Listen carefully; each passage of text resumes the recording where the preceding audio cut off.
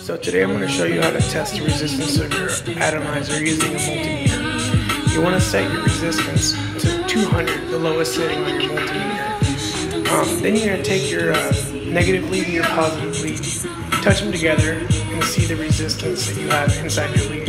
Usually it's about 0.2 to 0.3 ohms of resistance. Remember this number, it'll be important in the end. See, it's finally stabilized to 0.2. Now we're going to go ahead and clip our negative lead to the threads of the atomizer and touch the positive lead to the center pin. That gives us a resistance reading of about 0.8. We subtract the original 0.3, which leaves us with a resistance of 0.5. That's exactly what these coils are supposed to be.